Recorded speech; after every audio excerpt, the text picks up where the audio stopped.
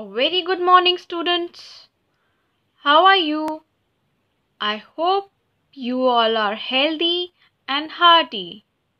Students, aren't you getting bored at home? But not to worry. I have a solution of your boredom. Today, I'll explain you a very interesting story, The Lion and the Mouse. A lion was sleeping in a forest. A mouse started playing on it. The lion was disturbed and arose from his sleep. It caught up the mouse angrily and tried to crush it to death.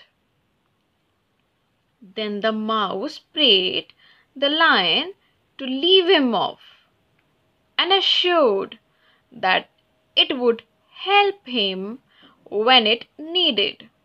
The lion laughed and let him off.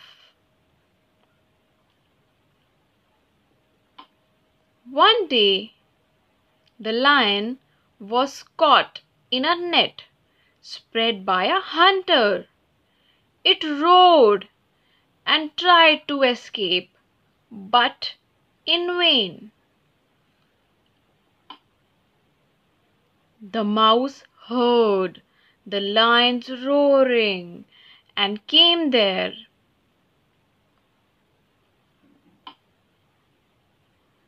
The mouse started cutting the net with its teeth.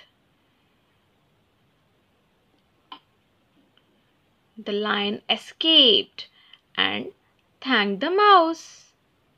The moral of the story is everything has its own value.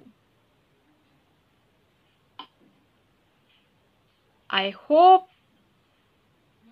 you have understood the meaning of the story.